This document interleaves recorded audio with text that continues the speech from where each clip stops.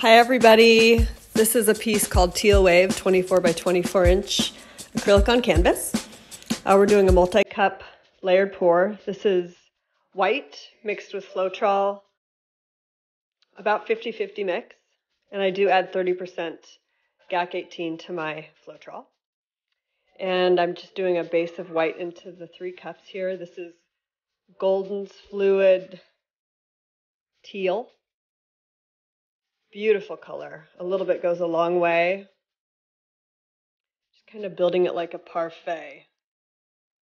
This is Folk Art Antique Copper, which I use all the time.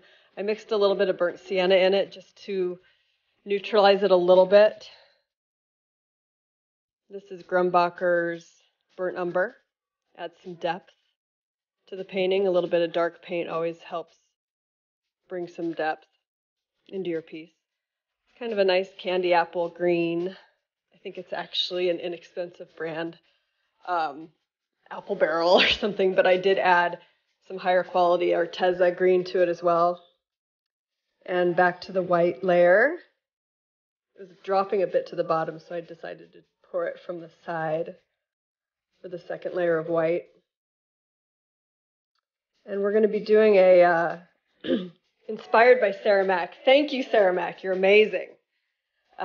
She called it, I think, a double-decker sandwich pour or something like that. Really, really cool technique that I fell in love with when I saw her do it. So, giving it a shot. And that was the Golden's Teal. And this is Deco Art 24K Gold, one of my favorites. Rarely do a painting without it. This is Arteza, one of Arteza's kind of bright Arzillion orange. I didn't say that right, but. And back to the Burnt Umber by Grumbacher. All mixed with my pouring medium, 70% Floetrol, 30% GAC 800, which is a golden product. More teal. That teal by Golden, it's a fluid acrylic. It's really high pigment. It comes through very strong in a painting, so you don't want to overdo it. And that's that Folk Art Antique Copper again with the burnt sienna.